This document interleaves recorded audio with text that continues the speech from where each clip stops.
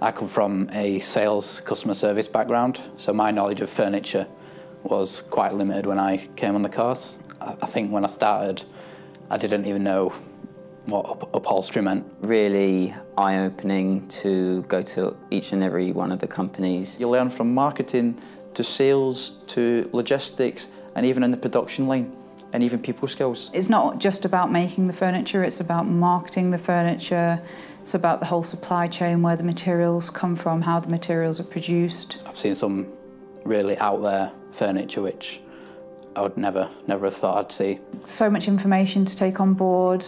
It's been fantastic to see from the customer's order to the customer receiving those goods. We weren't just being talked at, we were asked to, get involved. I think one of the key things for me was the importance of brand and protecting your brand. 7 intellectual property lawyers telling us how important it is to protect our ideas. One of the most important things that I learned is time management. If you've got a furniture background, also gives you a great chance to learn more about businesses and how they operate. It just gives you such a breadth of information and makes you appreciate all the opportunities within the industry. And I don't think you'd get this opportunity anywhere else. I was solely focused on the design and manufacture before, whereas now I feel I have a stronger understanding of everything. I would highly recommend it. It's always good to keep in contact with furniture makers.